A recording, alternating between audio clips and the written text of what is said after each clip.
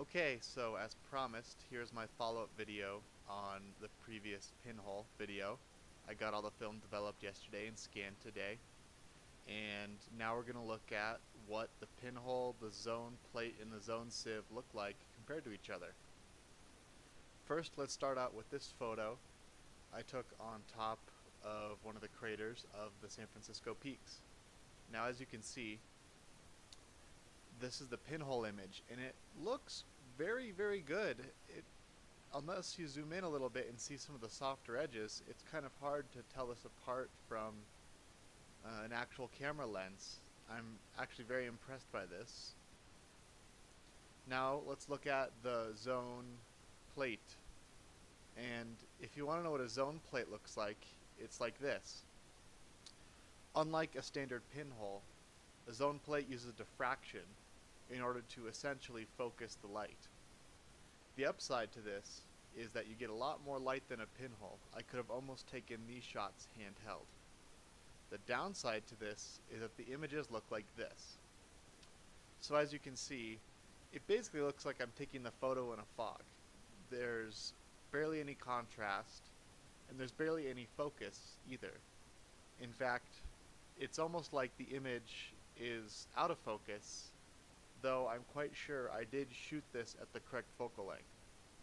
As a side note, what I mean by that is that a zone plate actually requires a specific focal length. You have to focus it like a lens. The elements in that pattern of the zone plate are actually designed to only work at a specific distance from your film.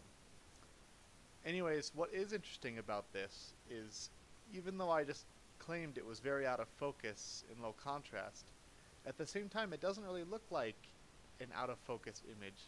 Usually, even in an out of focus image from a normal lens, there's some weird crispness. This is just like soft all over. This is almost like smearing Vaseline or something on the front of your lens to get a soft focus effect. So, while interesting, I don't think this is very useful for landscape photos. Maybe for some other shots that are higher contrast, like interiors, maybe something with color, it might be interesting, but here I personally don't like it. And finally, for this scene, we're going to go on to the zone sieve.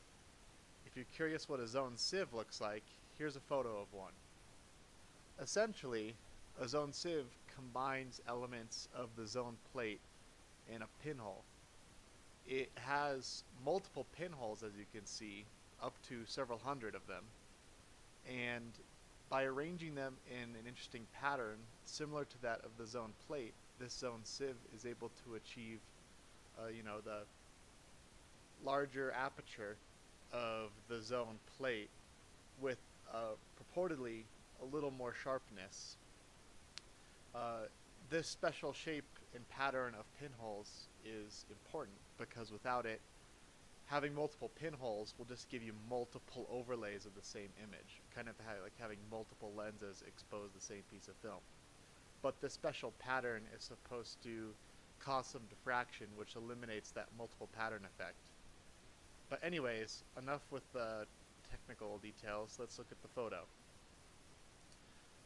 Initially, it doesn't seem like this is much different than what we got from the zone plate, but actually, if you look back and forth at the two, this one's actually a bit sharper and a bit more contrasty. Though in this scene, it's kind of hard to tell. But if you zoom in, you can definitely tell on my end that there's a little more sharpness here. Okay, now for the second set of images we're going to look at here. This was the photo of the field with Sunset Crater in the background. Now, it turns out I didn't do the exposure properly on all three of these images, so please ignore the differences in the exposure on the next three, but instead look at the sharpness. Alright, here's the pinhole image. Again, the pinhole works quite well. I'm surprised at how sharp it is, especially since I can achieve an extremely wide angle. These shots were shot at a 45mm to 47mm-ish focal length, and getting a 47mm lens for medium format is quite expensive, several $100s at least. So for a $20 to $30 pinhole investment, I'm actually quite pleased with this image. Next, again, let's look at the results from the zone plate. Now this is more interesting because here we actually have some detail up close to the camera in the grass. And, well, it looks a little bit interesting. I think if this was in color, it would almost be a little bizarre looking and maybe a little bit interesting. But again, it just looks kind of like you smeared Vaseline on the lens. I'm not sure I like it. And finally, with the same image again, but with the zone sieve. And I don't know what that light leak is in the upper left corner. I haven't figured that out yet.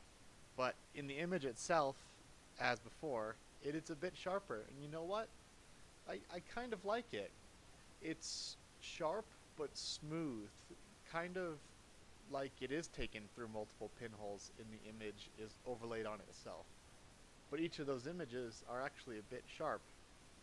I'm a bit more intrigued with this result than with the zone plate.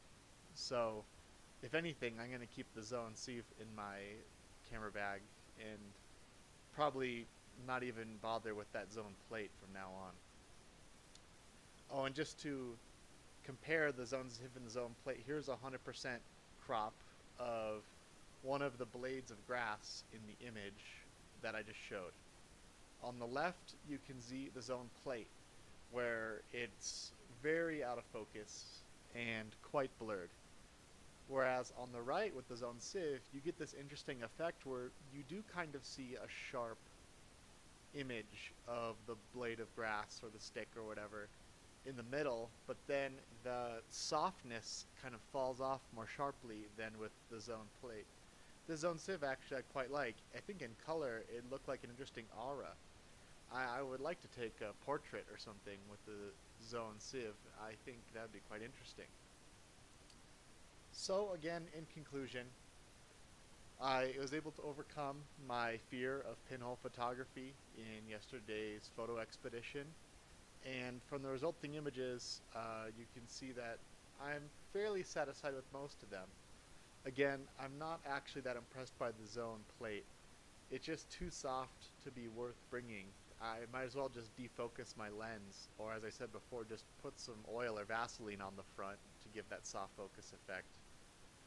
But the Photon sieve, and especially the pinhole, actually produced quite impressive images, and it's at a focal length that's hard to achieve with medium format and large format. So I think the conclusion here is those are quite impressive and certainly fun to play around with.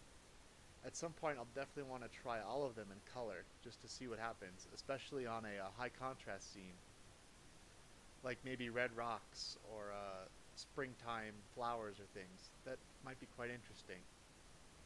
Anyways, here at the end, here's a bonus image. If you recall in the video yesterday, I talked about shooting a photo with the pinhole completely retracted into my camera.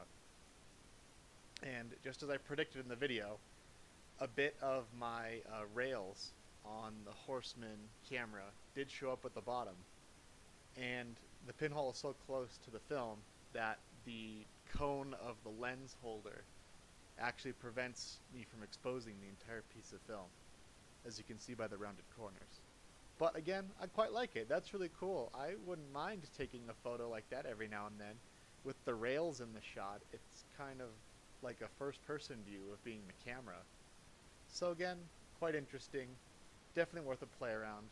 And the pinhole optic is so thin and small that I might as well keep it in my bag all the time, because sometimes it can be a bit of fun to play with. Alright, that's it for this two-part series on my first experimentations with pinhole. If you have any questions, feel free to leave it in the comments, and thank you for watching.